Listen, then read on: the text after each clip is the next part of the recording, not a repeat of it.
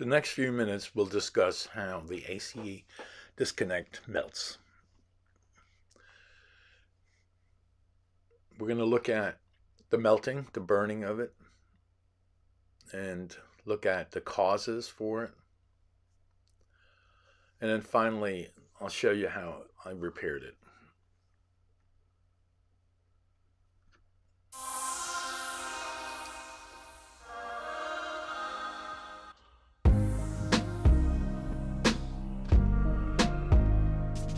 I just cut that red line, but you notice it's really not hot, and there it melted.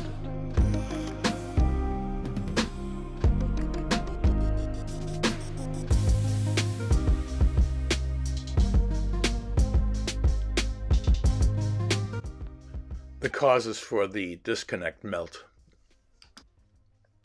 Electric charge has similar characteristics to large water or oil facilities. If you have large amounts of fluid running through a pipe and then you suddenly shut off that valve, there's a spike that occurs and reverses. And then for several kilometers away, you can have the flange break, and if it's oil, you can have a fire. In an electrical system, when you have a coil, you have something similar occurring when the charge is shut off. You have a large charge, and when the switch is disconnected, there is this sudden reverse spike. It's instantaneous. Let's look at the air handler system. You have your fan, your disconnect, and you have your fan control. Now the fan control cycles the turning on of this charge and turning off. Here you turn it on, there's this rush that occurs until it stabilizes to the design of the fan. In my case, it's 6.8 amps. Discharge occurs instantaneously.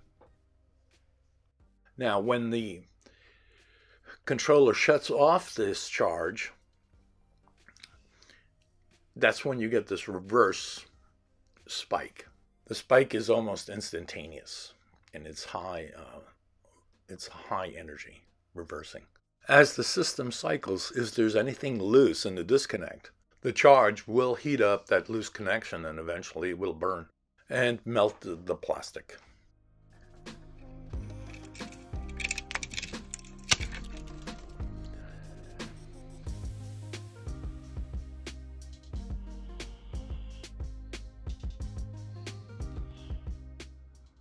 First thing I try to do is to disconnect the wires and remove the disconnect from the wall.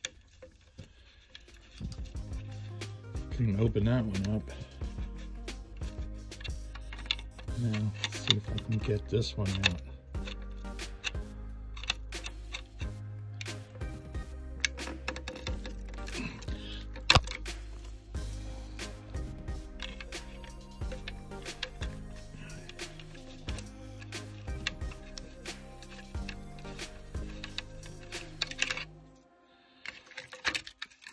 So there you go. Wow.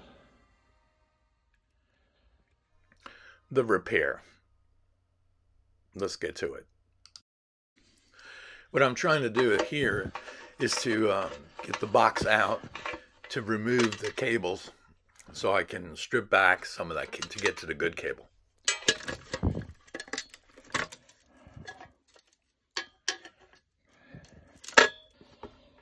Okay, the box is out. Now I gotta pull it out.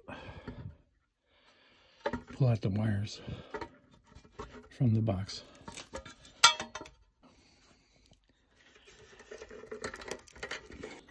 See, the nuts off. Now it's just pulling it out.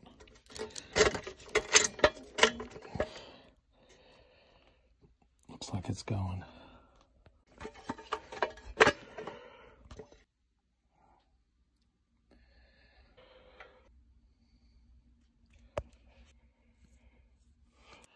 Looks like you lost about that much of good wire. So we have to peel. So here. So that should do it. I'll give it a little extra.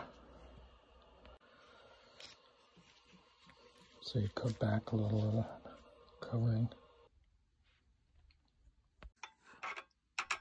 Then you connect the good wire to the new disconnect and follow the design of the disconnect. Make sure everything is tight when you connect your wires.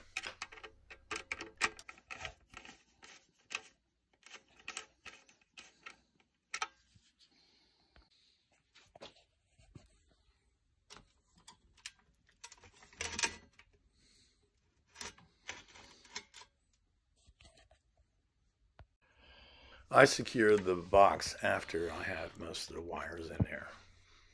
That's because I like to sit down and be comfortable when I'm connecting the wires.